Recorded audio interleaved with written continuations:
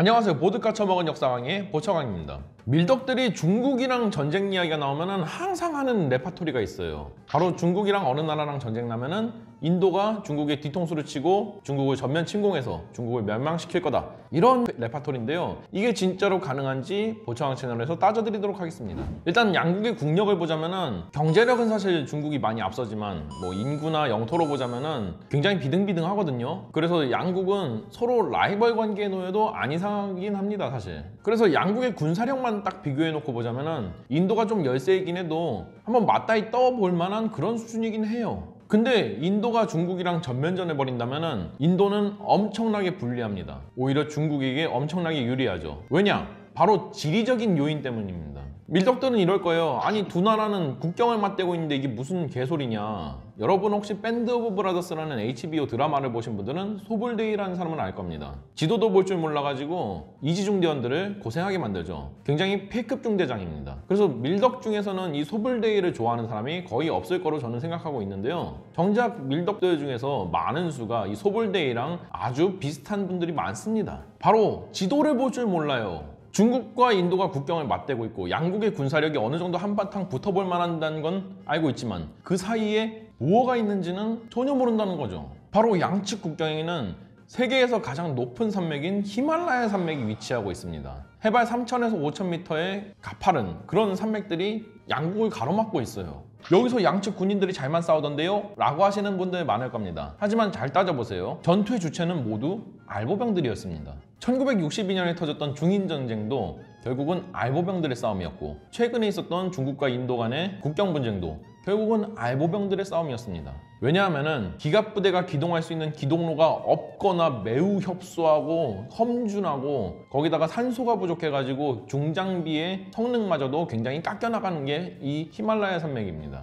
그래서 기갑부대 운영이 매우 제한이 돼요. 그래서 여기서 활동하는 중장비들은 진짜로 간신히 거기다가 올려놓고 어거지로 쓰는 물건들, 이거 수명 되게 짧습니다. 혹은 슈퍼차저계량이 된 특수개조가 된 헬기, 극소수의 전차, 이런 것들만 놓여져 있어요. 심지어 슈퍼차저계량, 즉 추가적으로 공기를 강제로 과급해주는 그런 걸 달아놨다고 해도 성능 저하는 여전합니다. 최소화가 되었을 뿐이지. 이렇게 출력이 저하되고 성능이 저하되면은 그 높은 산을 어떻게 올라가요? 빌빌대면서. 자, 중국과 인도가 전면전이 났습니다. 그래서 인도가 중국 쪽 국경을 밀어버리고 알보병들이 히말라야 산맥 건너편에 거점을 마련했어요. 그런데 이들이 히말라야 산맥을 넘어서 볼 수 있는 거는 바로 끝없이 펼쳐진 산들입니다. 네, 이들은 바로 티벳 고원을 만난 거예요. 한마디로 산 넘어 산이라는 겁니다. 이거 보급은 누가 해줘요? 셰르파가 해주나? 차량으로 이송하려고 해도 여러분 아까 전에 설명드렸다시피 중장비 운영이 굉장히 제한이 되는 곳이라고 했죠. 정말 찔끔찔끔 수송이 가능합니다. 헬기도 여길 넘기가 굉장히 어려워요. 수송기로 뭐 가능하다라고 하시는 분들도 있는데요. 2차 세계대전 당시에 연합군이 이 히말라야를 넘어서 중화민국 장제스 정부를 지원해 주려고 계속 수송기를 보냈는데요. 이 히말라야 산을 넘으면서 난기를 만나가지고 추락하는 경우가 굉장히 많아서 죽음의 수송 루트로 많이 불렸었습니다. 그만큼 수송기조차도 넘을 때 안전하지 않은 곳이 바로 히말라야 산맥이에요.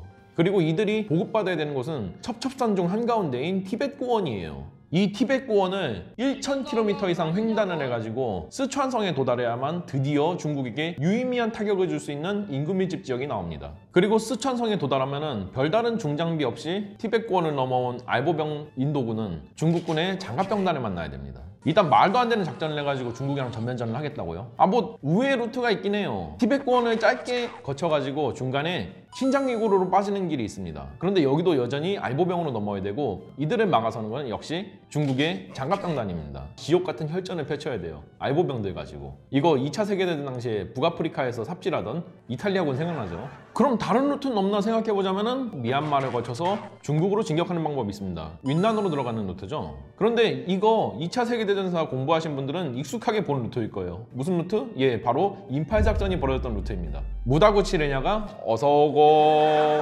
인팔작전이 왜 망했나요? 보급이 안 되니까 망했죠. 여기는 정글 플러스 산악지역입니다. 근데 미얀마는 지금 친중정부가 구성이 돼 있어요. 그럼 미얀마랑 일단 전쟁을 해야 돼. 여기서부터 이미 또 계산이 어긋나기 시작하는 거지. 미얀마를 뚫었다고 칩시다. 미얀마에서 중국으로 넘어가는 그 루트도 산악 플러스 정글인 거는 매한가지입니다. 태평양 전쟁 말기에 중국에 있는 국민정부한테 육로로 보급을 해주려고 이 루트를 이용해서 보급을 한 적이 있었어요. 근데 여기는 연합군도 진짜 차량으로는 답이 없어가지고 우마를 동원해야 됐던 그런 곳입니다. 지금도 가보면은 대관령 뺨치는 수준의 구비제 도로가 대부분이에요. 여기 낙석으로 막히면은 오가지도 못해. 그리고 개고생해가지고 중국이 윈난에 도달하면은 이들을 막아서는 거는 중국군 장갑병단입니다. 뭐 인도가 항모전단이 2개나 있으니까 이걸로 상륙작전을 펼치면 되지 않겠느냐라고 하시는 분들도 있는데요. 이걸 또 비교해줘야 돼. 자, 가능한지 봅시다. 자, 인도 해군이 원정단이 출발합니다. 벵골만을 건너 버마해를 지나서 말라카 해협을 지나간 다음에 그 다음에 남중국해로 진입을 해야 됩니다. 약 6,000km나 되는 원정 루트예요. 보통 해군 함정의 항속거리가 6,000km에서 8,000km 정도거든. 그러면은 급유도 몇 번 받아야 돼요. 이게 쉬운 일이냐고. 게다가 말라카 해협은 동아시아의 해운 물량 대부분을 책임지는 그런 아주 좁은 수로입니다. 양측 폭이 3km밖에 안 돼요. 만약에 여기에 인도 해군이 중국을 치려고 지나가다가 여기서 대한미사일이라도 기습적으로 얻어맞고 뻗어버려서 수로를 가로막으면 그대로 동아시아의 해운은 그냥 끝나는 거예요. 근데 이에 당사국들이 여기를 건너게 할까? 결국 인도는 말라카 해협의 통과를 못하게 될 가능성이 높아요. 그럼 결국은 수마트라로 돌아가지고 뉴기니 섬을 거쳐서 서태평양을 건너 남중국해에 도달해야 됩니다. 이거 10,000km가 넘어가요. 이런 원정 루트를 거쳐가지고 갈 수 있는 나라는 미국도 솔직히 이렇게 하라고 하면은 굉장히 힘들어요. 이렇게 다이렉트로 못 가요. 왜 그러냐면은 자, 생각해 봅시다. 태평양 전쟁 때 진짜 10,000km가 넘는 원정단을 갖다가 한 방에 보내가지고 적국을 점령할 수 있었으면은 미국이 바로 해군 함대를 보내가지고 일본 본토에 상륙했겠지. 근데 그렇게 못했어요. 왜?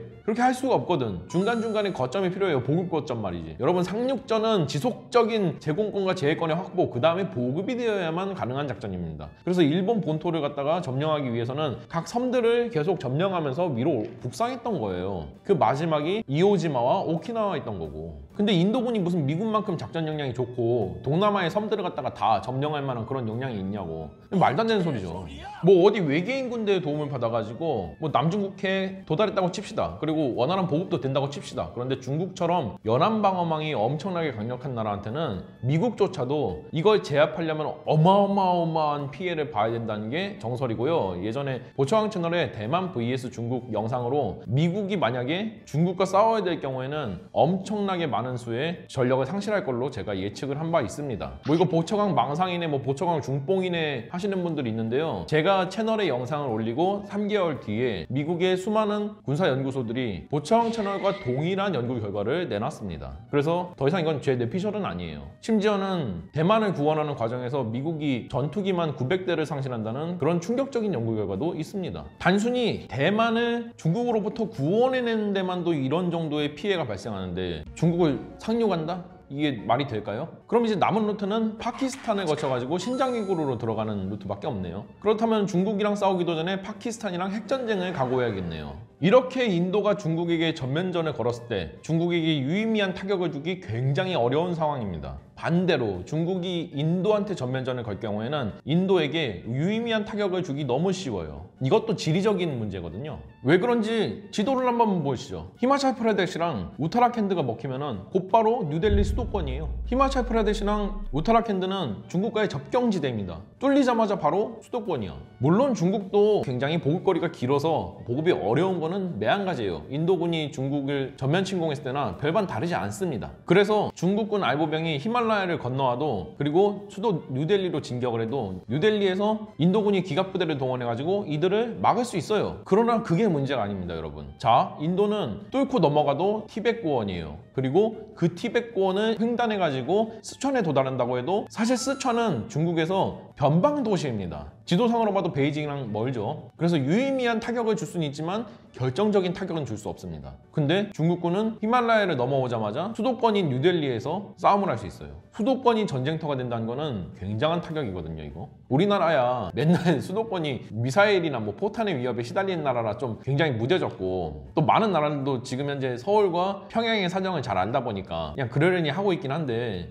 우리나라가 2000년대 초반까지만 해도 북한이 미사일 쏜다고 막 위협하고 그러면 코스피 막 왔다 갔다 춤을 췄거든. 근데 인도 같은 나라가 평소에는 수도에 대한 위협을 받지 않고 있다가 갑자기 중국군이 밀고 들어와가지고 수도에서 전투를 펼쳐요. 이건 이기든 지든 엄청난 타격이거든요. 이게 엄청나게 큰 리스크이기 때문에 1962년에 벌어진 중인전쟁도 중국이 인도와의 접경지대 싸움에서 이겨가지고 히말라야 산맥을 먹자마자 곧바로 인도가 고개를 숙이고 패배를 인정하고 협상장에 나왔던 겁니다. 치욕스러워도 말이죠. 뭐 그렇다면 재래전으로 안 된다고 해가지고 인도가 중국에 핵을 쏘면 돼요 라고 하시면 되는데 이거 기승전 핵 딱 럽봉들 논리인 거 아시죠? 그리고 인도는 핵전력으로 따져봐도 중국에게 한 두 수 아래입니다. 지금 아그니5라는 ICBM 로켓도 이제 막 배치가 시작되었고요. 위력이 수백 킬로톤급의 전략 핵탄두도 배치가 되었는지 안 되었는지가 아리송한 정도거든요. 어떻게 따져보면은 북한보다도 핵능력이 한 수 아래인 게 인도입니다. 결론 내리겠습니다.